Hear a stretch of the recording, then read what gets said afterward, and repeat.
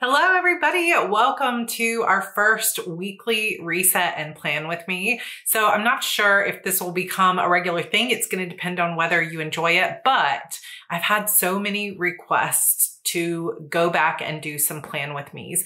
So I have my planner here. I also have this new notebook. So I've pulled this one out before, but this is an Erin Condren softbound notebook that has some lists on one side and some dot grid over here. I put this fun, please insert your name sticker on here from Death Note, just because I thought that would be fun. And what I've been doing is I put a list of all the things I wanted to do to reset. So this is things like get my nails done, which I did earlier. I'll throw in a clip of that. Reset my Notion, make some appointments, water my plants, and then things in terms of my planning, which are part of my resets, which is planning my meals, which I actually had already done this week, getting groceries, HB90, which is my goal setting plans, which includes my Kanban board. We're going to walk through that whole thing. Planning for the kickoff call, which is tomorrow. HB90 boot camp starts tomorrow. So if you're interested, the link is down below. And then cleaning. So cleaning is always part of my reset for the weekend. Sometimes I do it on Saturdays, sometimes on Sundays. My husband and the whole family helps out. So I've been doing some laundry. I was working on my writing room, which is still a work in progress. It's not fully decorated the way that I want it to be. I'm working on this office in here and the kitchen, the bedroom, the bathroom, and all of those like main touch points. And then we'll see kind of where we go from there. I'm not going to show you every single thing that I do, but I thought it would be fun instead of just doing top down, show you my planning for the week. Let's show how I integrate this weekly reset where I clean up my space. Everything feels a lot better. I'm not really the like tidiest person in the world. And so I always need a reset. My desk gets a mess. There's stickers everywhere. And it feels so good to go into the week on Monday with fresh start, fresh, clean everything. So let's get inspired to do some cleaning, to get some things reset, to really sit down and plan for what are my priorities for the week? What do I want to get done this week? What's my non-negotiables in terms of what has to get done? And then what are my sort of I'd like to do these kind of things. We only have 2 weeks left of this quarter. So we're going to start planning Q3 this week. And I think it'll be really fun to figure out what are the last remaining little things. So I'm going to show you my Kanban board, the whole process. So let's get started. Let me know in the comments as I go through this video if you like this style of reset or if you'd rather just see the planner. We're open. We're just taking this one step at a time. I definitely won't do this every week for time's sake, but it'll be fun to just see kind of where it goes. So I hope you enjoy it. Let's reset.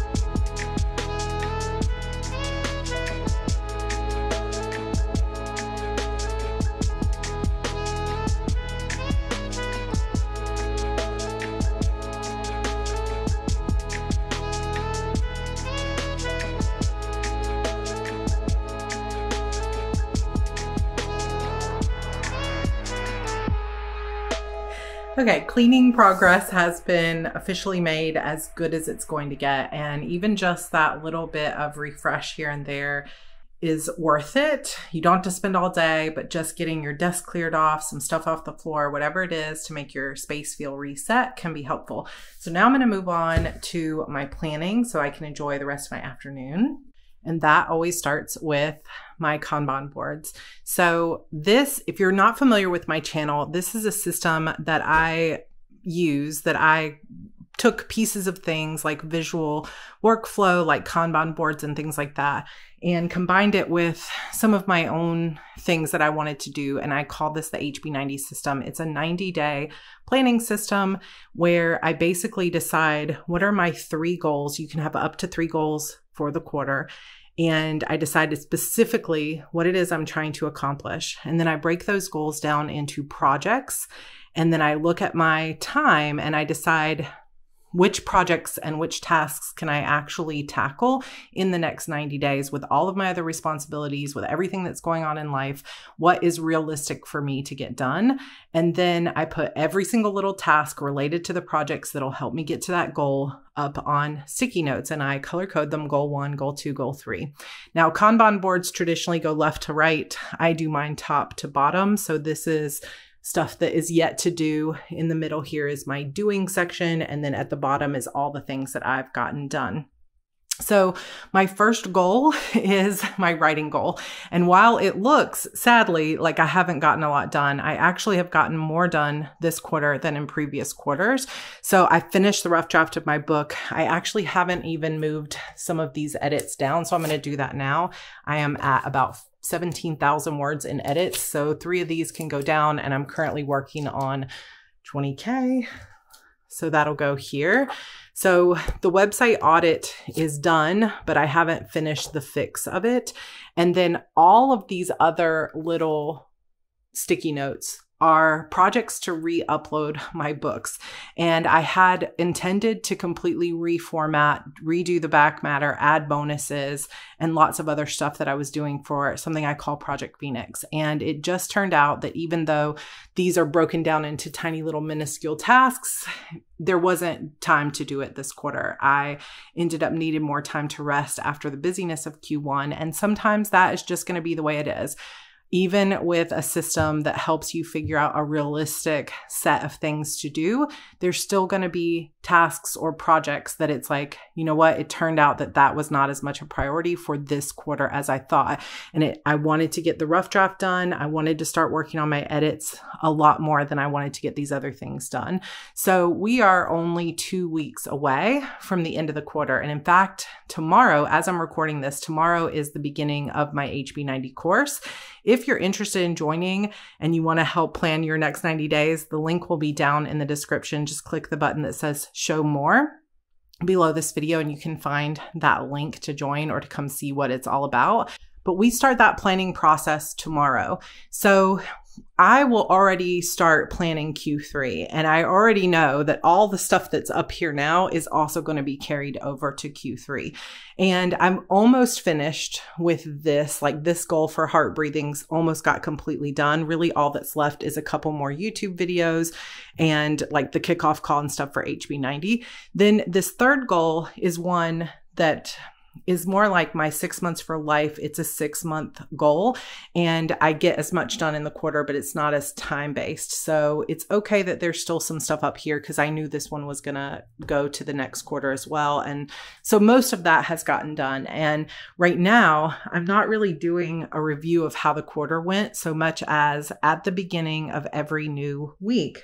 I like to take a look at what are the tasks that are left on my Kanban board, what are the deadlines I have coming up over the next week, and what things do I need to pull down to the doing section so that I can commit to doing them this week. And then I take what I've got on my like middle section of my Kanban board and I integrate that into my actual paper planner.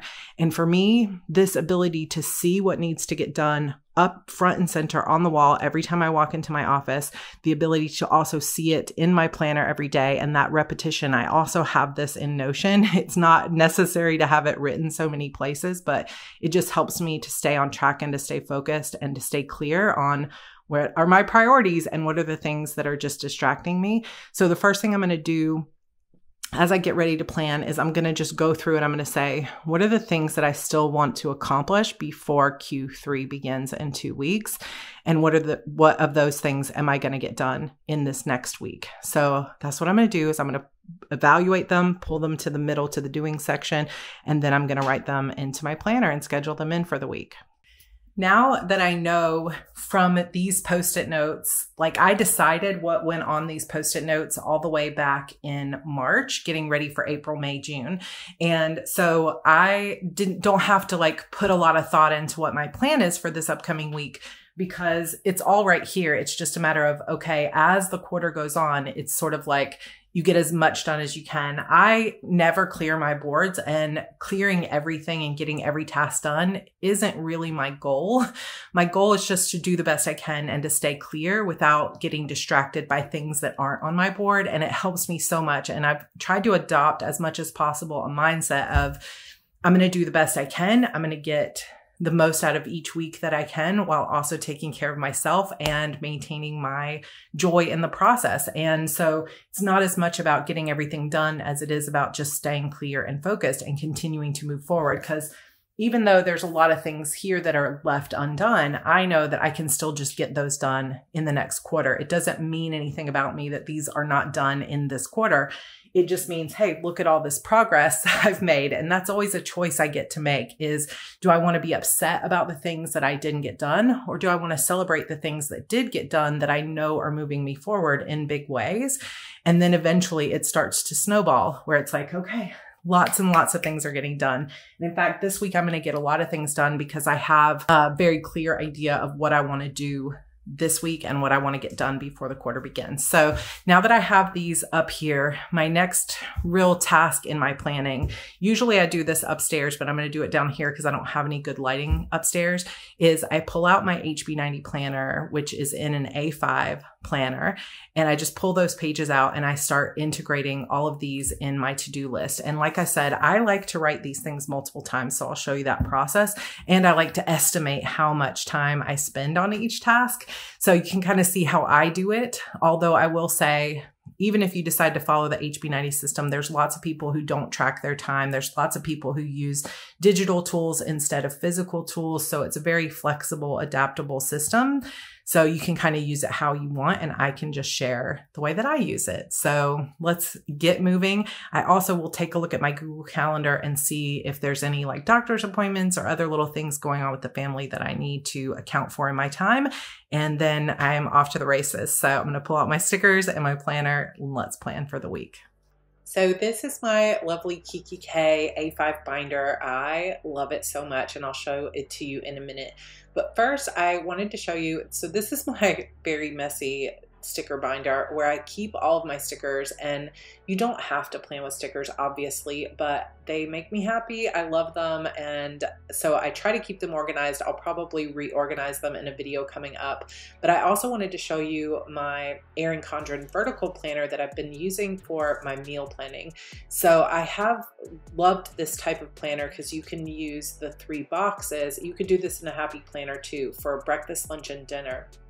And I find it so much easier to plan my entire week out at once, and then I can set my grocery list based on this, and I can either order groceries or go grocery shopping, and that is usually part of my weekly reset, so I will share that with you in future videos a little bit.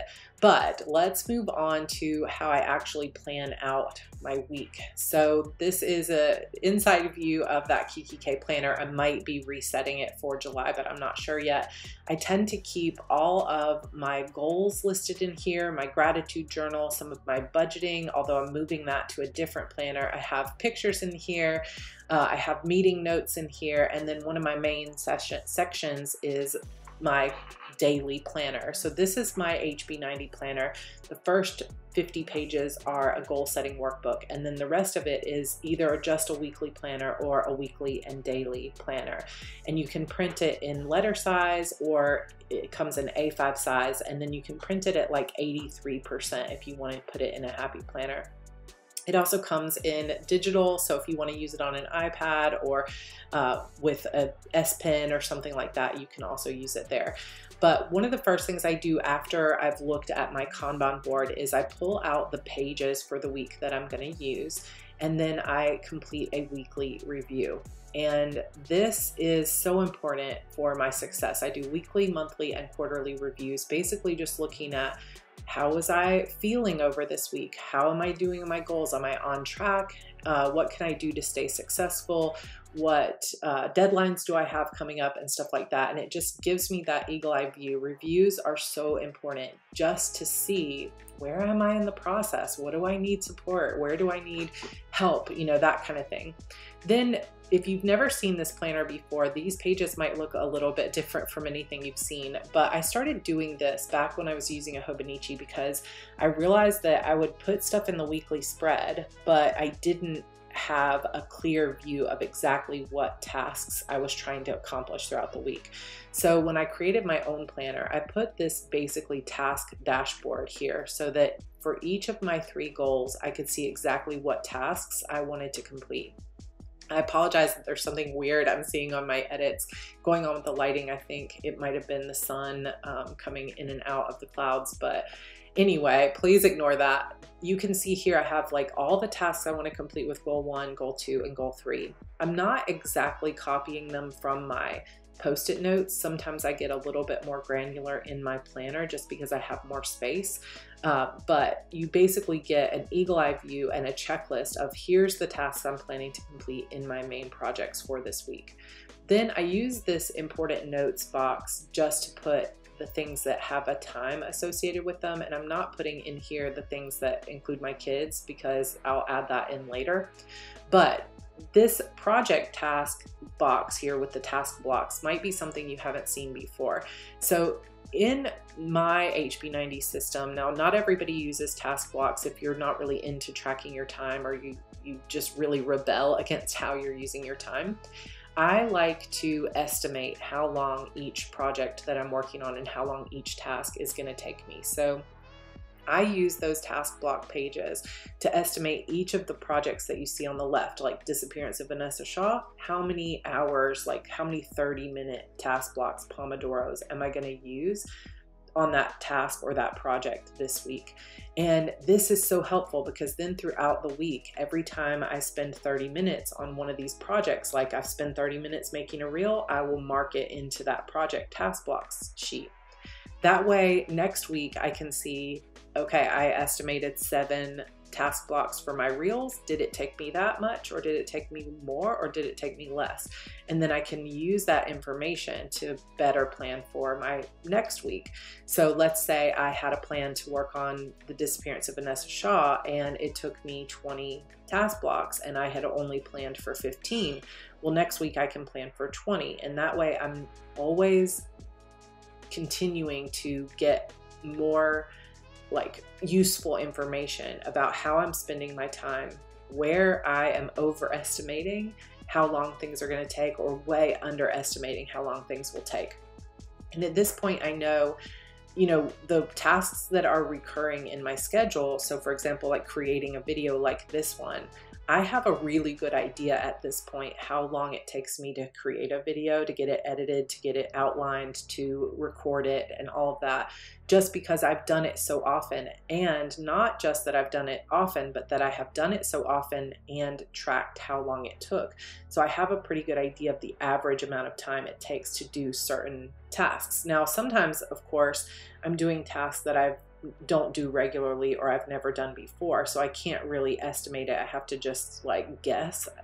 But for the most part, I'm doing writing or emails or videos or other tasks that I do often, and so I have a pretty good idea of how long it's going to take me. And the reason this is so important and crucial to my personal success is that I can see exactly what's on my plate and I can estimate whether or not I'm actually going to be able to get it done.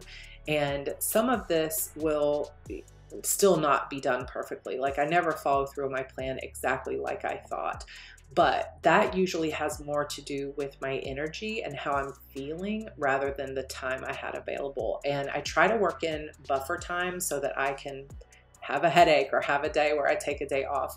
But sometimes I just make this plan and then I just do the best I can, and I don't beat myself up when I can't 100% follow through with it because, you know, I had a migraine or I wasn't feeling well or I was tired or I didn't sleep well or something like that. Like, life happens. But that's one of the reasons that I have sort of 3 steps here. I have the ideal task list, and then I have the estimate of how long it's going to take. Then I write it all down in terms of which day of the week I intend to actually do that. So you can see me here, like, looking back at that task list and trying to decide, okay, which day do I have availability to get that task done?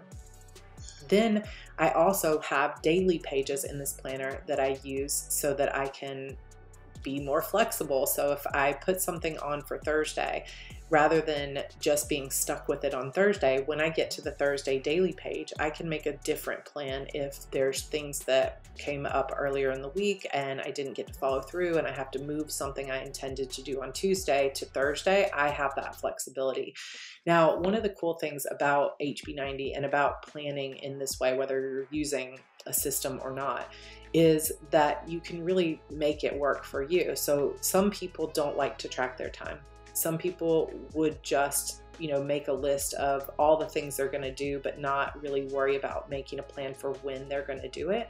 And that can work just as well. And I think that one of the things to realize when you're trying to figure out your planning style is really a self-assessment of how do I work best and what types of things do I consistently like rebel against, like what kinds of things do I enjoy doing, what kind of things am I just never going to do. So some people are just never going to be the kind of people who like to track their time or like to have a set schedule for when you're going to do things. Like, every day at this time, I'm going to wake up and do these 5 tasks. Like, some people, it's never going to happen.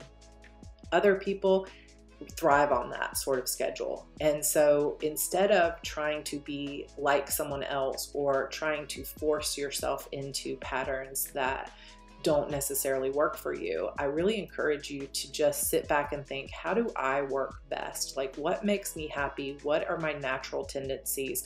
What tends, like, when things were working best for me, what was going on with that? Like, was I making checklists? Was I using a planner? Was I using sticky notes? Like, what worked best for me? And then using and leaning into those things that were working great, and then discarding the rest. And then if it's something you've never really tried before, try it and have fun with it. Make it a game. Did this work for me? Could I try tracking my time? I've never tried it. And have an open mind about trying new things, but like, don't expect yourself to like do something that you know isn't going to work for you just because it's working for someone else. And I think that's some of my best advice with planners. So once the week is set, that is my intention for how I want my week to go. But the daily pages are what I do every night before bed or the day before my plan. Sometimes I do them the morning of if I need to. So at the top, I write out things that I don't want to forget that may not be part of my goals, but they're just things that I need to get done. And then I will use that timed thing, the little calendar with the 6 a.m. to 10 p.m. to mark out what my day looks like, and then I will put which tasks I hope to achieve, and then I put an estimate of how long I think those tasks will take. So here's a full look at the task blocks and estimates with when I plan to do things and then how my Monday is set up. And you know, maybe I won't follow through with this 100%, but I'm gonna do the best I can, and I'm gonna go into the week feeling really good about it. So that's basically how I plan my week. And so it is about 3:30, a little bit short of 3:30. So planning the week itself takes about 40 minutes, and then cleaning up the house can take anywhere from a couple of hours to whatever I have time for. Now, something that I didn't get to show that is part of this planning process is also that I have an ideal weekly schedule. I can't follow it every week because sometimes there's special things happening, and I just did a video recently about how I created a special ideal weekly schedule of how I want to arrange my time during the summer, because it's it's different because I have my kids home with me all the time. And so I will have a different schedule in August when the kids go back to school, and it'll be the first time that my little Evie is going to school. So that's going to change things pretty significantly, but I'm going to enjoy the summer while she's here. But I sometimes will have that up as well. Or in my planner, I'll pull that page out so that as I'm planning what I'm going to do throughout the week, I can also take into account how much time I have for writing each day, how much time I have for other projects, what day I'm going to be filming, that sort of thing. But that helps me when I sit down to plan to see how I'm going to arrange my time. How do I fit these tasks that I want to get done into my week? And then I try to stay as flexible as possible. It's never going to go exactly as I planned for it to go, but most of the time I get 75% of the things I intended to get done. And that is a vast improvement over where I was, you know, just 6 or 7 years ago when I had no real plan. I would just say, I'm going to get these 1,000 things done. And then I would end every week, not really aware of how much I had finished, how much I still had to do. Everything just felt overwhelming all the time. So following this kind of system where I'm always aware of what I'm trying to accomplish, how far I am in the process, how close I am to getting everything done, I can visually see from here on the wall how many tasks I've completed and what there is left to do.